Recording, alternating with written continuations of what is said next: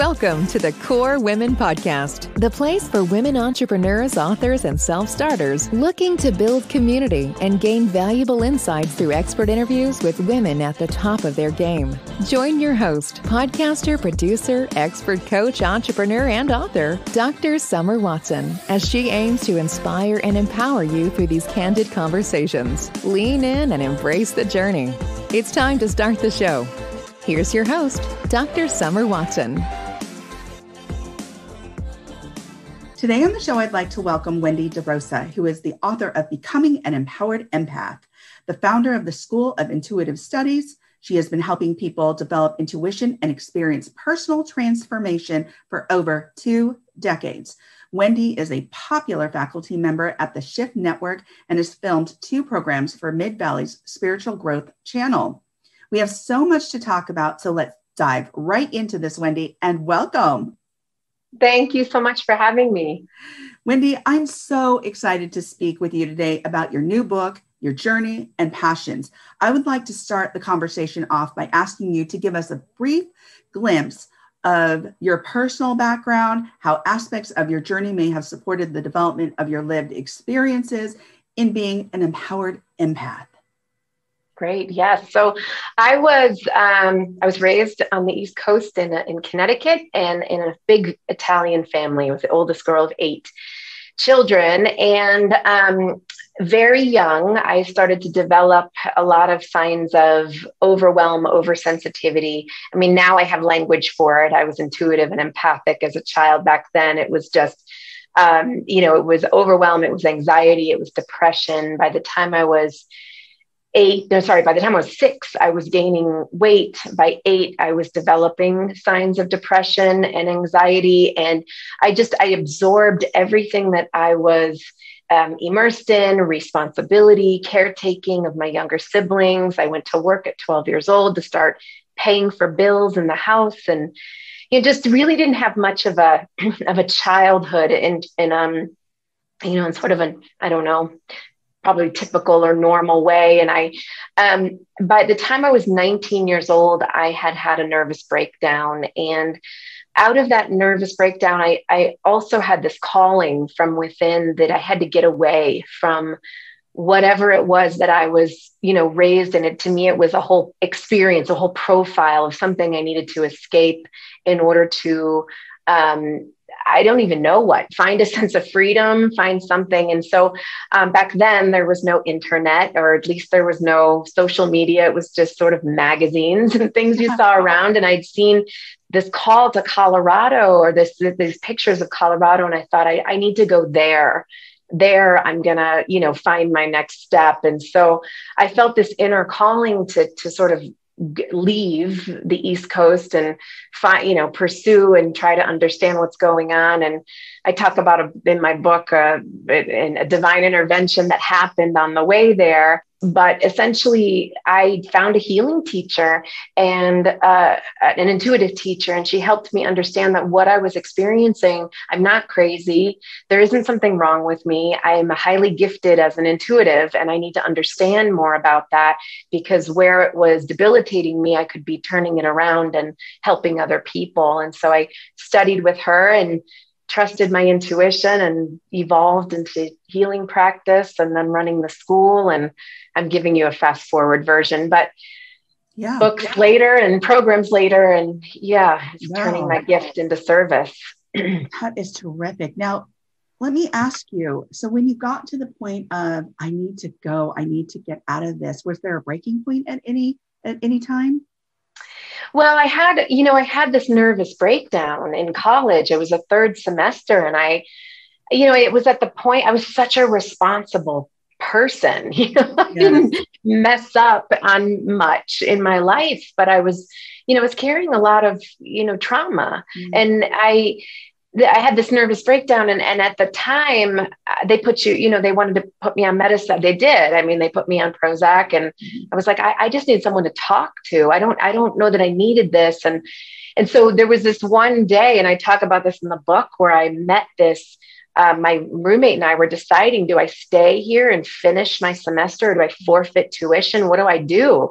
Yes. You know, and so we were walking in Boston. I was in school in Boston, and I met there was a street performer, musician on the side of the street, and he stopped us. So, you know, we had been having this conversation, do I stay or do I go to Colorado? Yeah. And he stops me and he says, would you like to hear a song for some spare change? And we said, no, and that's okay. And we were going to continue to go. And he said, no, Wendy, you need to hear a song. And he stopped me. So he sings the song, Home on the Range where the buffalo roam. One day you're going to get to Colorado.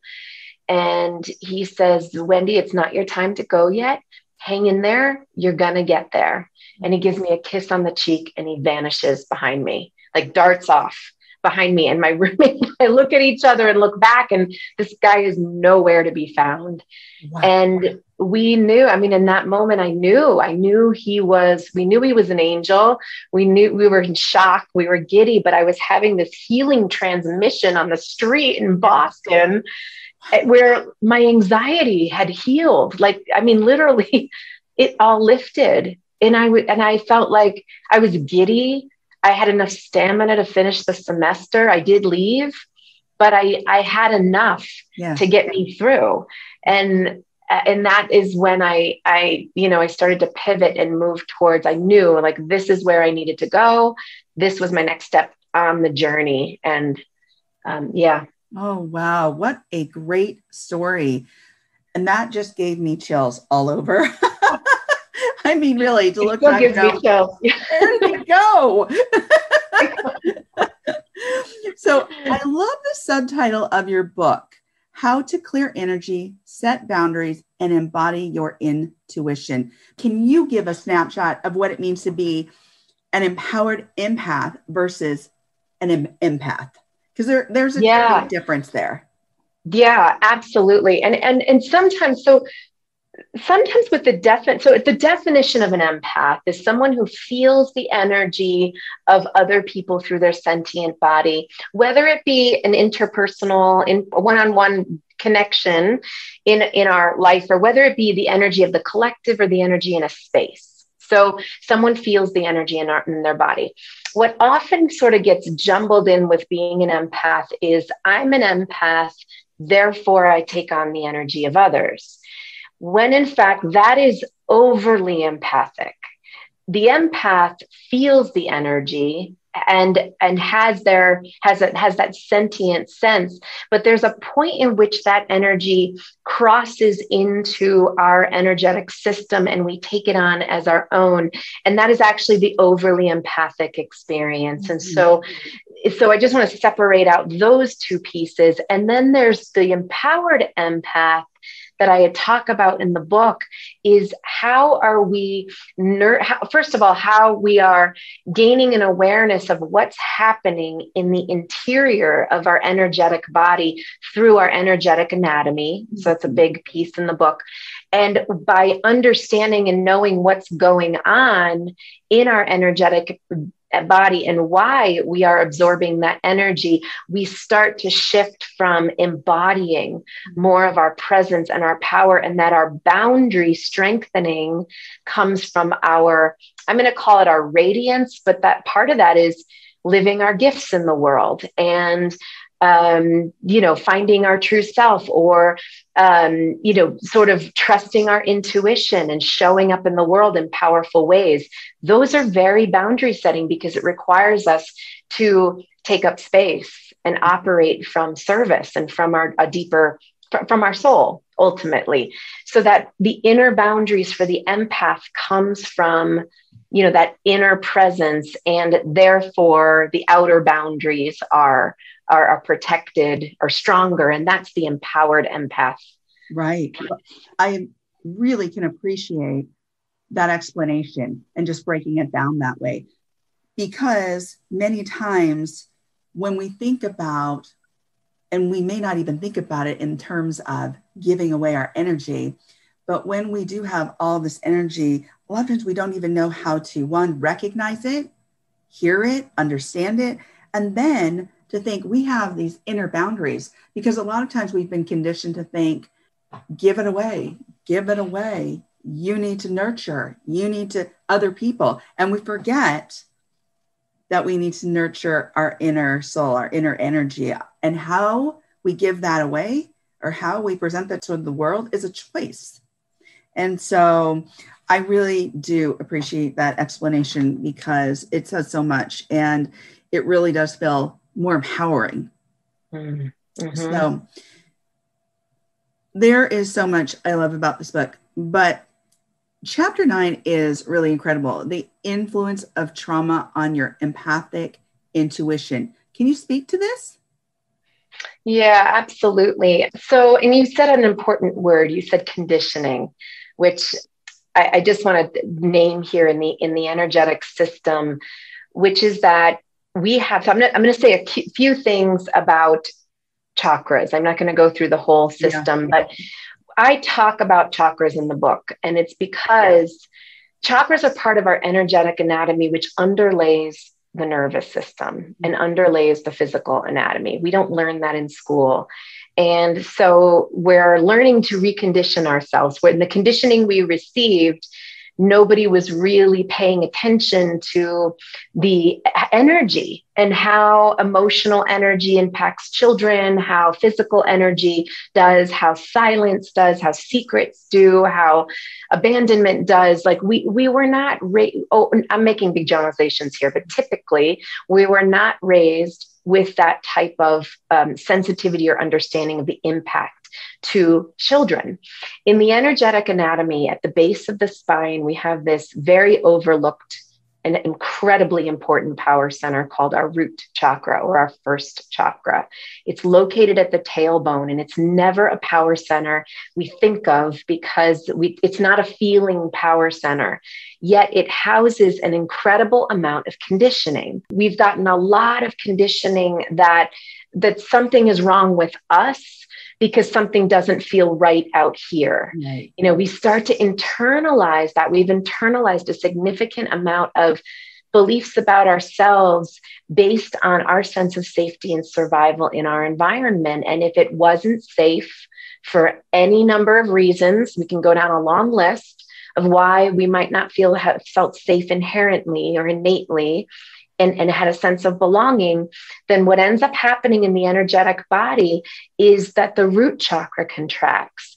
And whether we want to think of that it can be considered a trauma, whether we want to think of it or not, it's like that I disconnect from my inherent sense of safety and okayness in myself. And there isn't enough life force, prana, which is life force, vibrancy, grounding in my root element of my body, my tailbone into the earth. So what happens in the body, and this is also a trauma pattern, is that the second chakra, which is the power center right above it in the pelvis, it is the power center for empathic intuition. It feels everything under the table. It is the feminine, it's the subtle. It's in tuned with the subtle currents of what's going on, and that's its job. But when there isn't enough flow at the root chakra and there's fear contraction here, second chakra has to compensate. Mm-hmm. And the way it compensates is it blows open and it starts to feel what everybody else is doing, starts to track everyone else because we're looking inherently for a sense of safety. So I start to develop the pattern very early on that I need to emotionally take care of everybody else around me, disconnect from my own feelings, my own emotional needs, just so I can be good, hypervigilant, keeping the peace. I can be, sort of over caretaking everyone else around me. And that is the pattern in the body that repeats itself over and over again for empaths throughout life, whether or not from the waist up, we want to be doing that. It's like a whole operating system below the belt that is just doing it because the conditioning that we got at an early age is that our survival depends on our hypervigilance. Well, thank you for that explanation. I love the systems approach here in relation to the body, the energy, and the conditioning. I talk about conditioning a lot because it is what has been modeled for us, what has been learned, what we take into the world, what we give back, what we model back, until we start to recognize this isn't necessarily working for us. This isn't aligning with something else I talk about often, is my values. And a lot of times people don't recognize this because it's been generational, it's been handed down and cyclical in regards to modeling. And so they forget that it's like, there's something else out there. There's a different way of approaching this, to understanding that energy, that your body.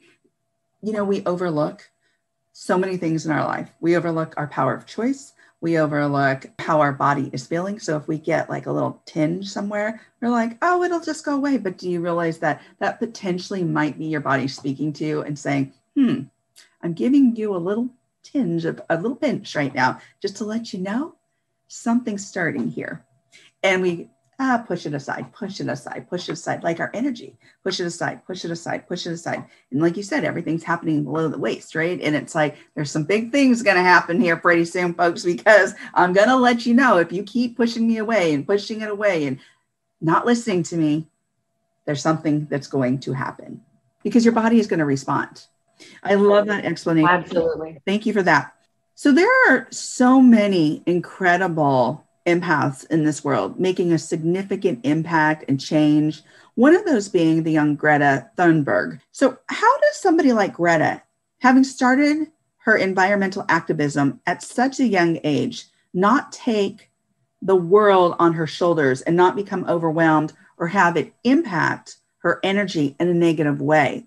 Empaths are not only sensitive to their cause, but to all those around them, as you said. So what would you say to such a young empath starting her journey? Yeah, it's interesting. I read her mom wrote a book. And so I didn't read the whole book. I read an excerpt from the book, and her mom talked about how difficult it was for Greta on a social level, that there was some, spectrum, Asperger's pieces going on. And those are empathic and oversensitivity. Like that is a condition that coincides with oversensitivity and being empathic, is what I mean.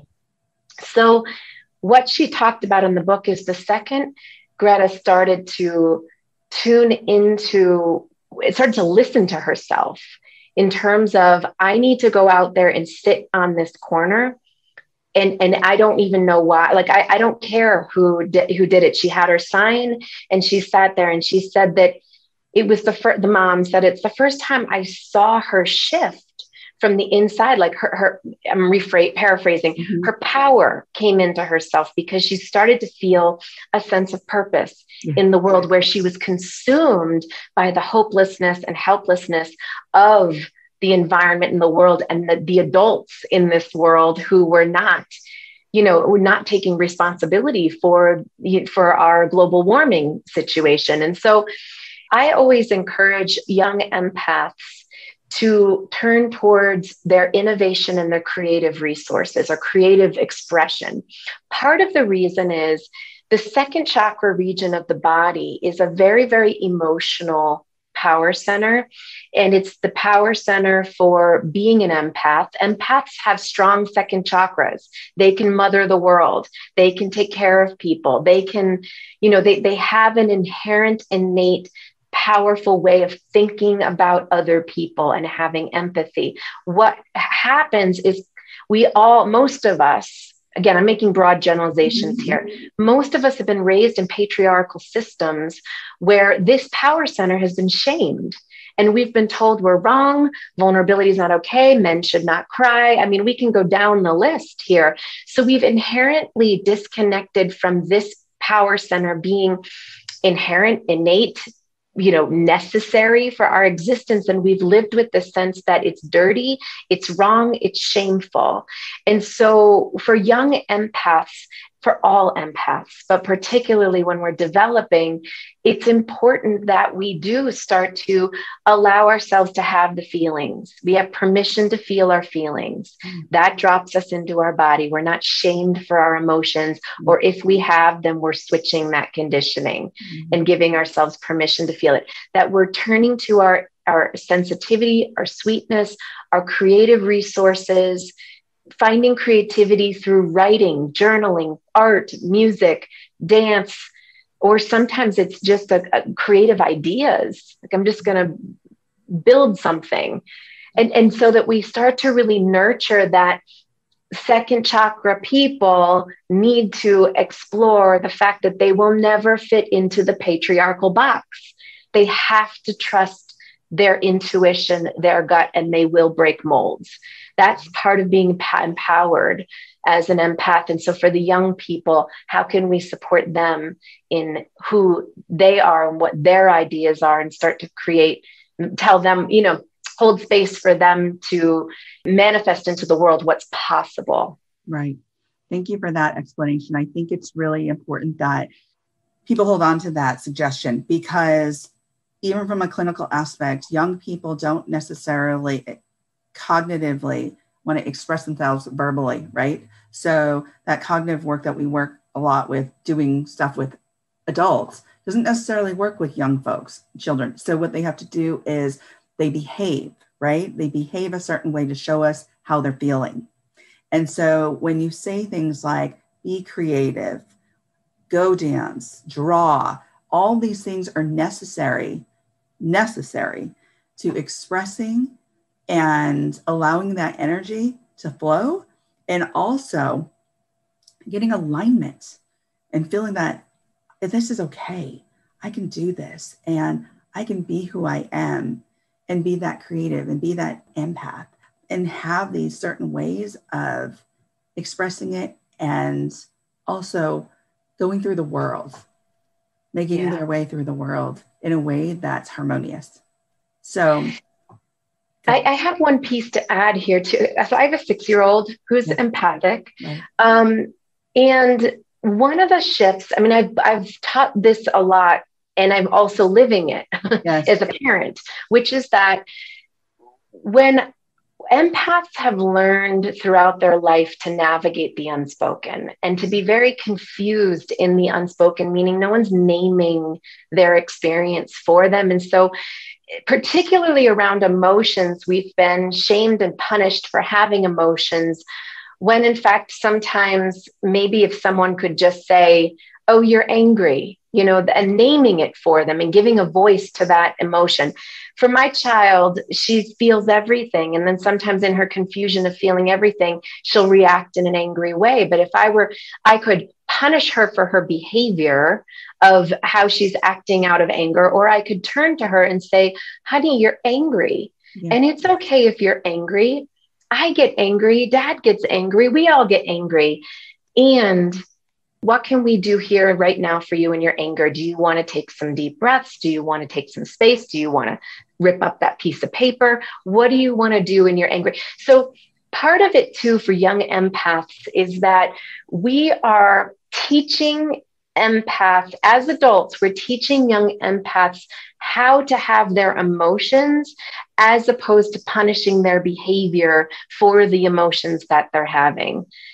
And I get it as a parent, this is hard. It's hard to flip the switch in the moment when the toy truck goes running across you.